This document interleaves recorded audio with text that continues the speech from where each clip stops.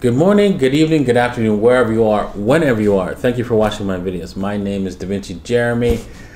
I'm here doing a video for you guys about the news, what's going on. I want to rant a little bit, right? Because I love ranting about the news.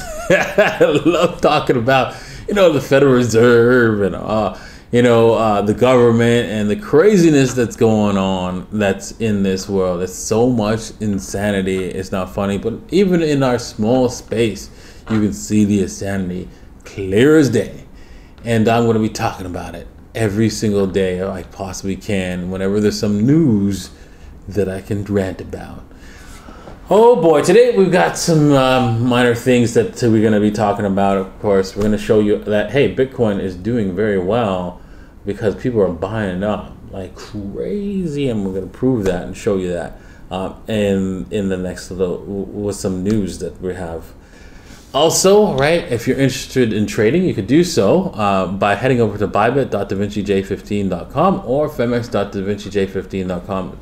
Right, do your own research before putting any money in the market. But yeah, this is great places to trade, and that's where I'm trading. So if you want to join me, head over there.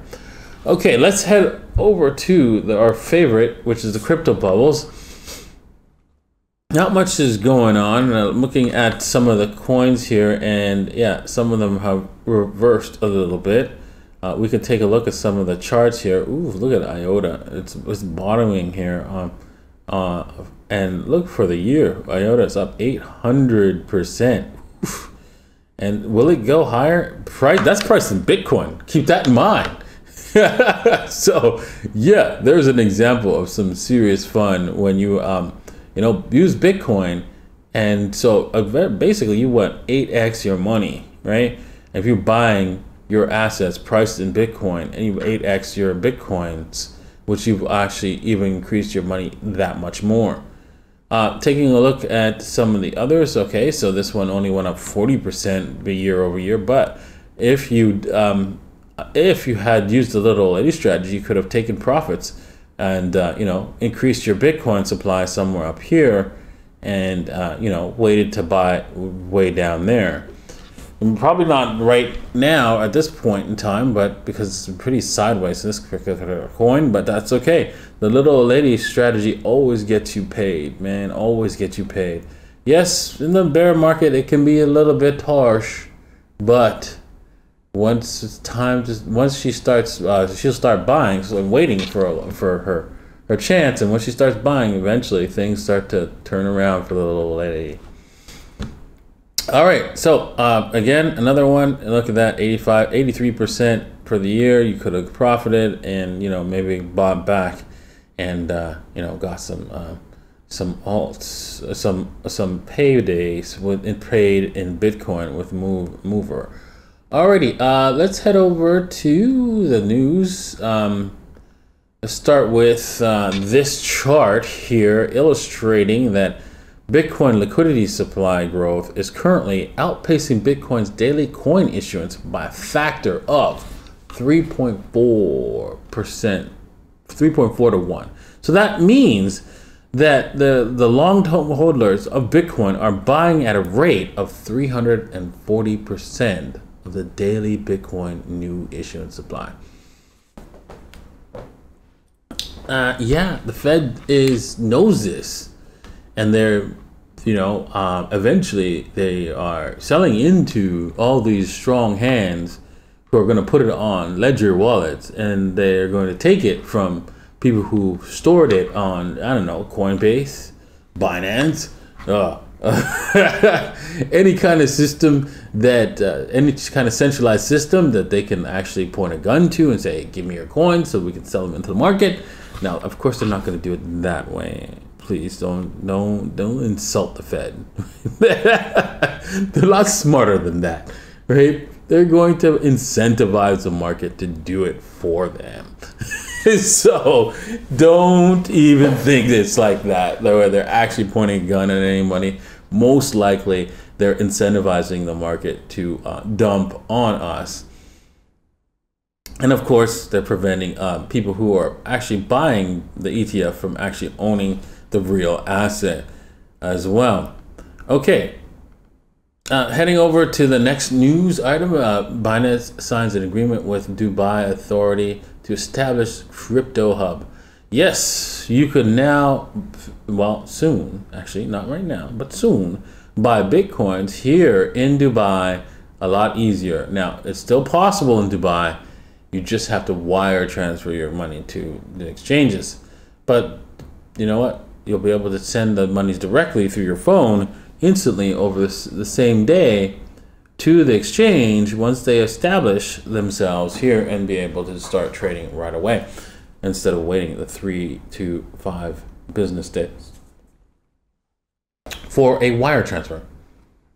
Okay, huge Dogecoin whale moves $1 billion almost in crypto with a single transaction, pays a whopping huge, massive 76 cents in fees. Oh my God. He won't be able to buy that Lamborghini he was saving up for. Oh my gosh. Yeah. Well, I don't know if even though that he moved $1 billion worth of Doge, there's no way that the market has enough liquidity for him to dump on the market with that much Doge. So he's like locked in with those $1 billion of Doge. So keep that in mind. You might be like, oh, ooh, lucky dog. Not really. Not really. You can't dump without destroying the price. So yeah, it's that's just the way it is.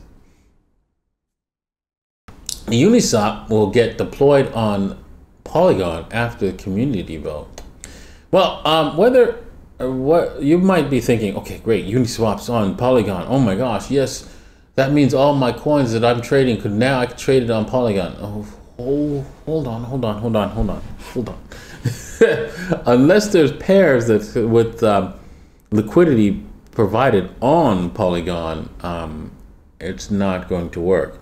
Polygon is a separate chain, so they're deploying it on a separate chain. So unless there's a bridge to your coin to Polygon, which I don't know if they've created one for every single coin, but they probably haven't, you can't really exactly trade there. And then somebody has to provide liquidity on the Polygon chain for the Uniswap on Polygon. So yeah, not sure how big of a deal this is. Clearly, people do use Polygon. I haven't used it, so I'm going to look into it since, yeah, you know what? If the community is voting to switch to Polygon, there must be a reason for that, and I want to learn why.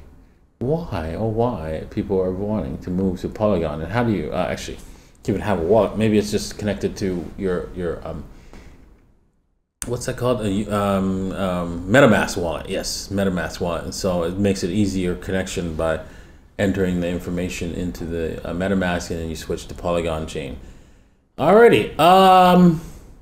ETH 2.0 testnet goes live in preparation for the merge. Now, what is it? Kingston? I don't know. Kintsungi?